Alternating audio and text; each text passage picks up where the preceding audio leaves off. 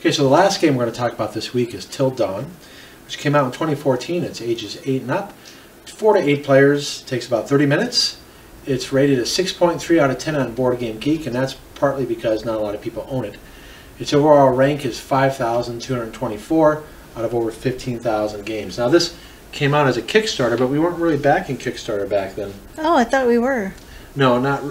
That was before our time. Oh, okay. And it's something that we would have backed because we really like it a lot. Oh, yeah. So let's take a look at how the game plays. It's a vampire-themed push your luck game. So think of it as a more complicated zombie dice game. So even though I'm only showing 3 players here, you should actually have 4, and each player has 5 health. They get a power that's dealt randomly every round, and you play over 3 rounds. And the object is to get the most blood each round from different places that you go. And if you do, for instance, get 5 blood on a round, which you would show here, and if you end the round before it gets daylight, you go back to your crypt.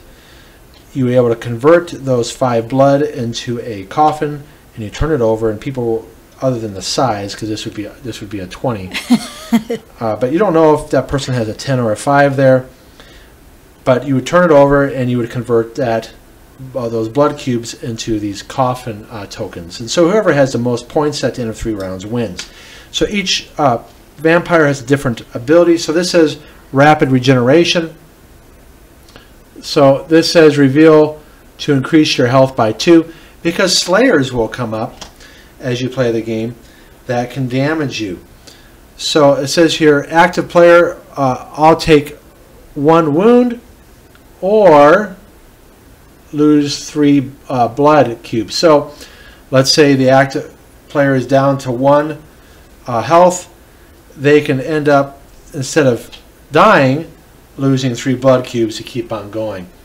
Now there's other powers people have. So there's a little bit of player interaction here. This person here could use this card, Hypnotic Influence. They can discard it to make a vampire slayer go away and help everybody else out, or they can cancel another player's power. So they could use it to help or to hurt other players. And this person, again, there's different powers that people have, and you draw a new power every round. Now you'll see that there's this shorter deck here with different moons on it. So you have the hunting moon, the blood moon, the blue moon, or to refuse invitation. So every player has this deck. That's because when you go on the hunt, not only can you find slayers, but you can draw an invitation card. So this is where you kind of do a little bit of gambling, so to speak, push your luck. You could decide to go on the invitation with the elders, and if you guess the blue moon or the blood moon, you can get 3 blood tokens. Or if you really want to risk it and get the hunting moon, you can get 6 blood tokens.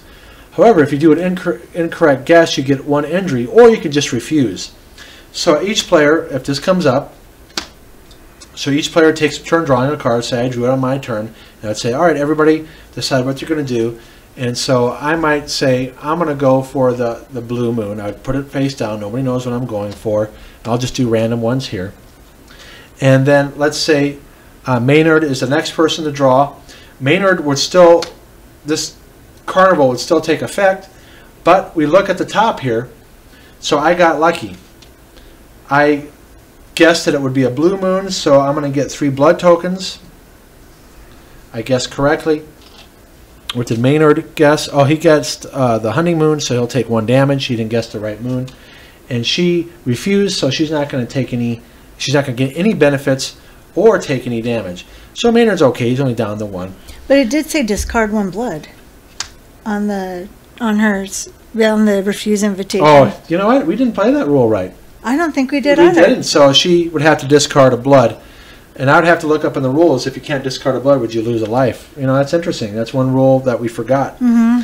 So we do the invitation, and the carnival would still take effect. So everybody who is still staying in the game would get 2 for the carnival. So I'd get 2. Maynard would get 2. And Harlow would get 2. Now, you do get a bonus. So if the club scene came up, everybody would get 3 who's still in the game. But I get +1 because Sasha, hangs out at the club scene. So she would actually get 4, and Maynard would get 3, and Harlow would get 3. Now, why would you ever leave the round? Well, because if the Sun Rising card comes up, this says move the Sun track 3. Now, what's cool about this game is it uses the top of the box. So I move it 1, 2, 3, and look, we're 1 away from the Sun coming up. So people might, even though we have a lot of health left, we might be like, well, you know what? We're going to take the blood that we have right now, so I might cash out, and it goes 9. I get 9, so I get a 5 here. You go back to your coffin then. Yeah, I go back to my coffin, I cash out, and everybody else says, no, we're going to keep on going, so let's see what the next card is. A Slayer comes along. I'll take 3 wounds, but he'll use his special power and make the Slayer go away, which helps Harlow too. Next round. Okay, it can go back 1, so maybe I shouldn't have left. And so the next person goes now. Let's say this one come up, Uptown. Well, Maynard gets +1, Harlow gets 1, and there's an event here. Now, it's hard to see, but this cross means event. So if it was Harlow who drew that, she would get this card. And this one says play immediately. Heal up to 2 health, then all other players may spend 2 blood tokens to heal 1 health. So it would take effect immediately.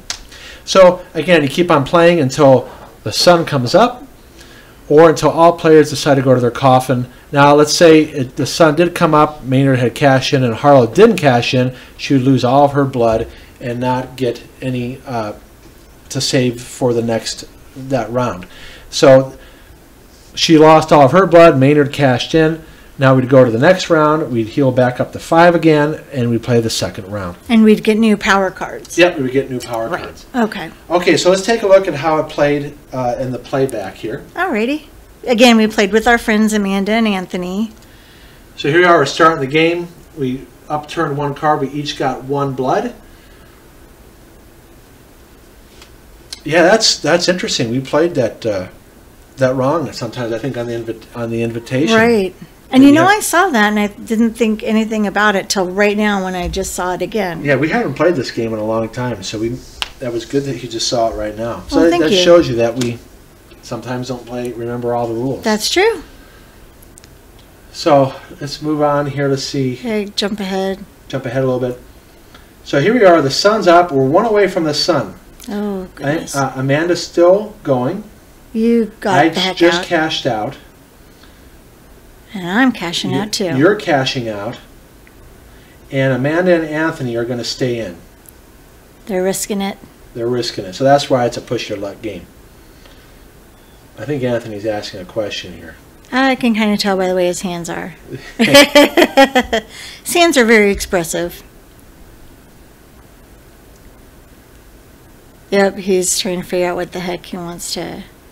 So I'm letting him know if another sunrise comes up, he's going to lose all the blood he gained that round. Yep.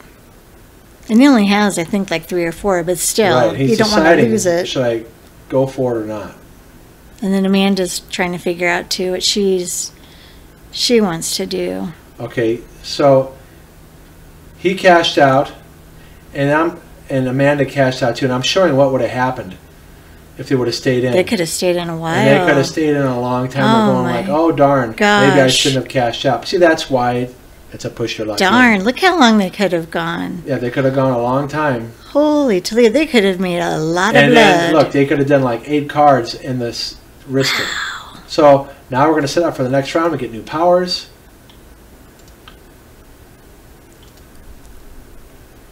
Okay, so we're looking up the invitation because we forgot. And we didn't even see on there that you have to lose a blood. That's all right. It's all for fun anyway. So now we're deciding whether or not to go for the invitation. And Amanda just played a special power. Yeah, I don't know which one it was. I don't either. But anyways, we go all the way to the end here. I know I didn't win. I don't know who won that game. So here we are in the last round. Look how much blood all of us have. And it's only on the second part of the track. Oh, it's an invitation. We're trying to figure out what we want to do. So let's see what happens here. I'm going to fast forward. Okay, honey. Okay, so now it's further along. It's 1 day away from sunlight. I've cashed out. I've You've cashed out. Anthony, Amanda's staying in. Yep, she's. And she has to decide if she's going to go on the invitation or not. So here she's going to select a card. She's selecting a blood moon, so now he's flipped the next card. She got another Slayer, and it was a hunting moon, so she gets penalized. Oh, gosh. So she gets wounded. And is she going to stay in? She stayed in. She stayed in. And it's another Slayer. Oh, my gosh. She is so... Oh, so she's going to stay gosh. in. She did get more blood. Did she stay in? Let's see. I think she does. Okay. And look what happened. She lost the sun it all. came up. Ah, poo. And she lost everything. Ah, darn it. Well, but she had to because she was behind. Yeah, that's right. And I think, actually, you won. I think I might have. Yeah, you won that time. So that was the end of 3 rounds, and now we're going to count up our coffin tokens to see who won. And I did. Yep. Finally. Woo! I won a game! I think that's the only game I won that night. So tell us what you think about it, Julie. I think it's a super fun theme. It's fun. It's cute. It's just, it's just silly. It's no big deal. Very easy to play. I mean, you can't get any harder than flipping a card up and deciding to stay or go. It's another filler game that's very quick and just, it's nice little, you've played a heavy game and you're like, okay, what are we going to play next? Let's just throw this one in and decide what we want to do after that. And Anthony and I are good sports. We taught him 3 new games. We taught him Pompeii, Tuluva, and that game. We also taught him Eddie's game. Karuba. Karuba. Right. Also, I think it's a really fun push your luck game, and also I think one of my most favorite things is that the box fits the theme. It's a coffin, and you use it in the game. And I don't know of any other game we've played where you use the box to be part of the game. Is there? Spinderella uses the box. Oh shoot! Yeah, you're right. There's a couple. Not many games do. You're right. I didn't even think of that. What about you, Dave? What do you think? Well, again, it's a fun push your luck game with nice mechanics. And what I mean by that is that unlike zombie dice, which is there's not much going on. True. With this, you have powers, you have event cards, and you have the invitation, and you got to worry about Slayers. So it's a little bit more complicated in a good way. Yeah. So it's a cool theme. I like vampire games, and one of our favorite movies is Marvel movies is Blade. Yes. But that came out before the new Marvel universe. I didn't even know it was a Marvel movie for the longest time. So even before we got into Iron Man and other things like that, we were into Blade. So it's a decent player interaction because you can help each other with the power cards, or you can hurt each other. You can play that card at the right time when you're trying to heal. That's right. And somebody prevents you from doing that. And it's like, doggone it. And the thing is, it's not too overpowered because you only have 1 power card a turn. Right. It's not like you have a whole bunch. And then it's minor layout issues. Now, what I mean by that is that when you look at the cards, they're a little busy. So it's hard to see the cross here. So you can miss that if you're not looking for it carefully. And again, that's just a layout game design quip. And then a minus for me is 4+ players. We would play this more if it was 2 players, for instance. And maybe we can try it like that and see how it works. I don't know if it would work. But see, that's why we've played Zombie Dice more, or other push your luck games that we're going to show you, is because you can play with 2 players. Right. So maybe we can try this with a variant to see how it works. Yeah, it'd be interesting to try it and see what happens. That's why we've only played it 2 times since 2016. I didn't even realize it had only been 2 times. I really did think we had played it more than that. Well, we used to play it more before that. We just, again, when you have new people come over, you show them new games that you haven't played in a while. Right. So we both rated an 8. In fact, we bought additional copies when it was on sale to give as gifts. So our brothers have it, and they both play it with their kids. Yep, they do. So that is the last game for this week. Yay. And we will now go on to our special topic. Alrighty. Stay tuned.